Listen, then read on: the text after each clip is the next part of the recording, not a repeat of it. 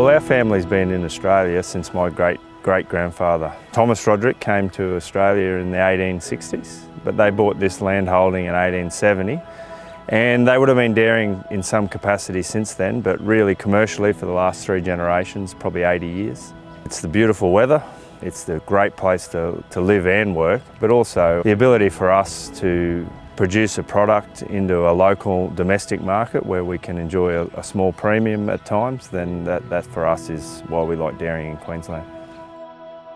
In the Queensland industry, there's around about 460 farms and around about 175,000 cows that provide the year-round milk supply that we achieve in our region. The bulk of our farms are on the Darling Downs in the southeast Queensland area, with a couple of pockets in central Queensland and North Queensland.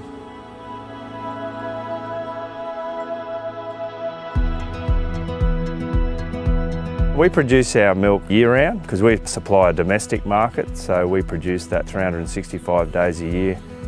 Feeding in a subtropical area is extremely important because there's times a year where the cows can't graze because it's either too hot or too humid, or we don't have the paddock feed available. We've moved a lot of our feeding systems to partial mixed rations and total mixed rations.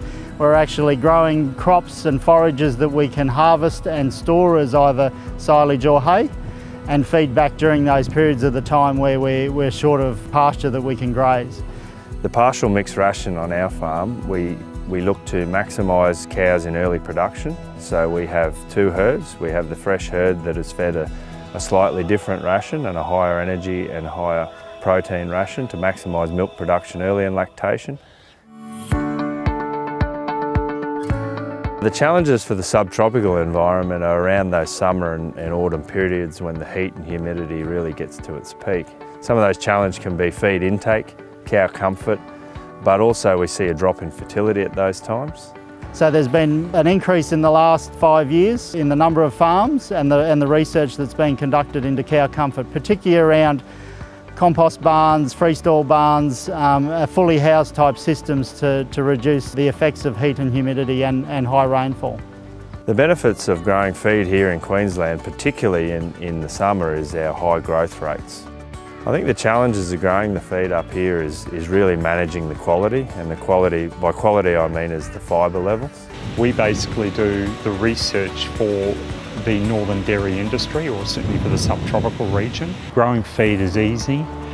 The issue here is growing quality feed. The reason why we've done all of this is to create higher energy forage sources and higher crude protein forage sources.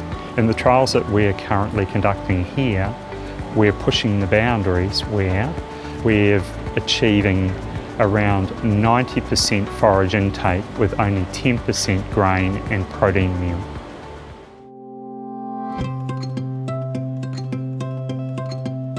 Primarily the cows are run by myself. The farming side of things run by Dad in conjunction with me.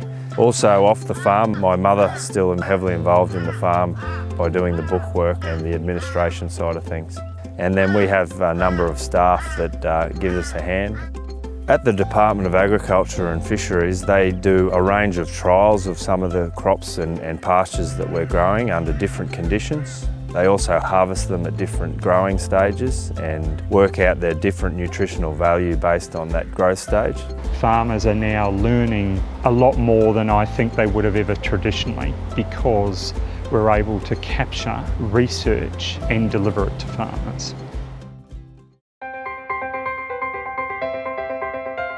For us, there is an incentive to produce high quality milk. That incentive comes in the form of extra payment for increased fat and protein, but most of our incentives involved in the quality parameters around milk. We work closely with our milk processor in regards to formulating what we need to supply and how we supply that pattern of supply. And then also we get regular updates on our quality of our milk in order to receive our quality bonuses.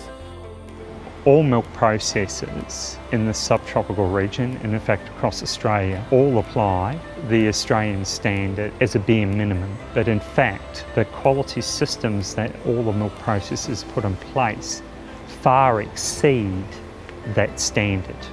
The expertise in the Queensland dairy research, development and extension team is world renowned, particularly in that feeding systems area. We've had a long association with the department through their research station and through the university. We've seen a great benefit over that time for us learning from them, and then dare I say them learning from us at times. The current trials are an excellent example of the DAF team showing great leadership in this dairy industry.